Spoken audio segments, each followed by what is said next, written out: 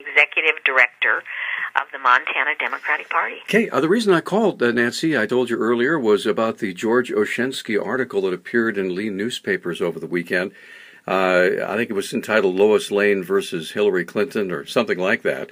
And regarding what happened, according to Margot Kidder, and I'm not exactly sure how reliable of a source that is, but he did an entire article about what happened with money being funneled through various state Democratic committees, or campaigns rather, into the Hillary Victory Fund, and kind of raised a few eyebrows around here in Missoula. And after I contacted Mr. Modell and the Secretary of State's office, they sent me to you. So I was wondering. So here you have it. Yes. Yeah, let me explain this. This is it's not new. Actually, back in '08, when then Senator Barack Obama and Hillary Clinton were in a primary, the Democratic National Committee sets up funds, and both in that case to raise money for the Democratic National Committee. And it's a partnership, if you will, with states. So it's not unusual. It's been going on, and this year only Hillary Clinton's campaign took advantage of this what we call joint fundraising. But both Senator Sanders and then Governor O'Malley also had the opportunity to participate with states, but neither of them have called Montana. So only the Hillary people did. So here's the deal. Montana receives no money, absolutely none. The money is raised for the Democratic National Committee. It's part of the 50-state strategy to strengthen parties across the country.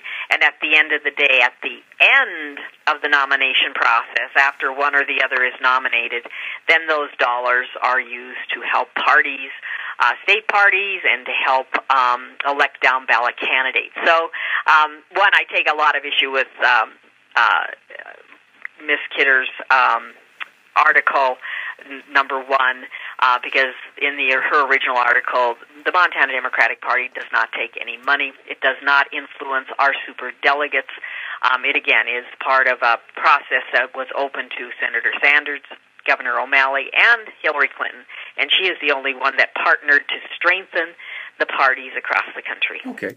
Now, I guess my question is, for someone who is not necessarily very learned in the way that all this let's just say that with all the light that's been shining on dark money, especially by Mr. Modell and various other folks over the last couple of years now, whenever we hear of money being funneled from one end to another, the first thing we think of, is this dark money? So perhaps if you could explain the difference. No, it is not, because it's all fully reported. Okay. Dark money is when you don't know who gave the money or how the money was spent.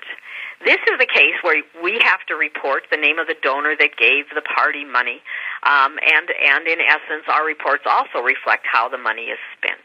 So this is not any way connected at all to dark money. It's when people that come into the state and do not disclose who they are spending either on behalf or against a particular candidate. And in Montana, we have now, under the Governor Bullock's leadership, have one of the strongest disclosure acts in the country, which says you're going to spend money, you've got to tell us who you are, your name, where you live, and then how much money you're spending on behalf or against a particular candidate. So when people bring up the question of money in politics in general, and there just seems to be so much of it, it really is the mother's milk of politics, I guess. Do you ever see a way that this sort of thing won't be necessary anymore, where you have to raise money this way and going back and forth, rather than as some sort of governmental process where people could just donate and each candidate gets an equal share of the pie? Or is that something that probably will never happen? Well, first, Citizens United needs to be overturned, because that's where we saw the cap being taken off of unlimited money being spent on campaigns. So that was a wrong decision by the United States Supreme Court, and it is obscene the kinds of money that door, when that was opened, has led to. But it's available to both sides, right? Absolutely, And so if that's the rules we're all playing by, right now, but I think that as Democrats, we believe Citizens United should be overturned. There is too much money being spent on politics. There is, to your second point, you could have public financing. Now, that's going to have to be by the vote of the people, that they say, yeah, we want a public financing where it's actually paid for, and there are very specific limits. It's something that has been discussed but has never been passed, either at the federal level or at the state level. Sure. But I think the key here is disclosure. So, you give your name, give your address, tell us who you are when you're spending money. And in Montana, we have a law that does require that. Is there a way to find out who the individuals or groups are that gave money to the Montana Democratic Party that was funneled into the national campaign? Absolutely, because, it's fully disclosed. Those donors have to give us their name, their address, their occupation. All of that is required. So it's not like, that this is somehow not fully disclosed. They disclose the names of people that give money to the Montana Democratic Party, to the National Party, as they have to do to the Republican Party. So it's not unusual. So this business that it's just money that comes in and we don't know where it comes from is a bogus argument. We know exactly who donates money. And there are limits. For example, a PAC can only give $5,000 to the Democratic Party. It is illegal to take corporate money to the Democratic Party.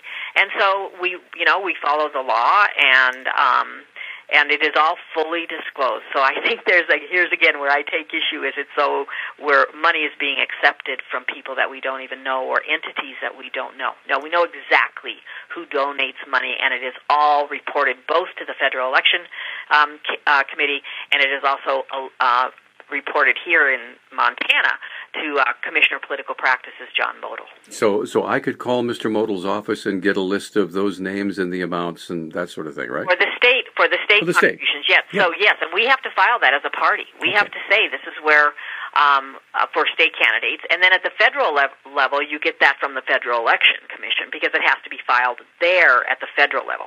So Mr. Model doesn't keep track of the federal ones. It would just be, I think, sure. He keeps the state, the federal keeps the federal, and all you have to do is either go on their website and you can find it. Okay. Now, one more quick question. I know you're very, very busy.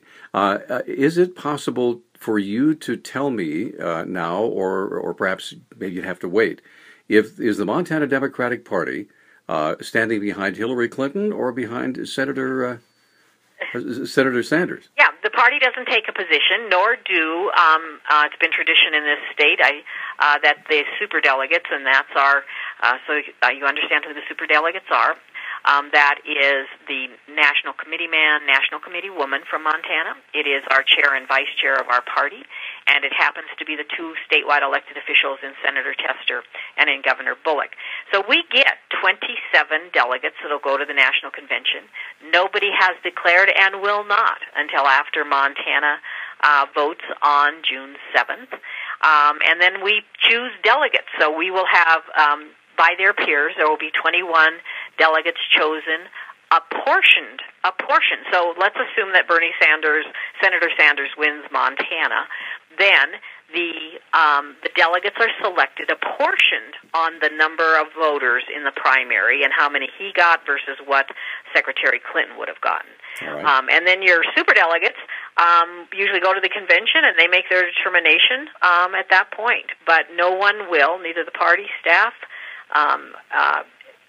disclose or indicate a preference here until after Montana Democrats have voted on June 7th. But the superdelegates are not bound by the popular vote. That is correct.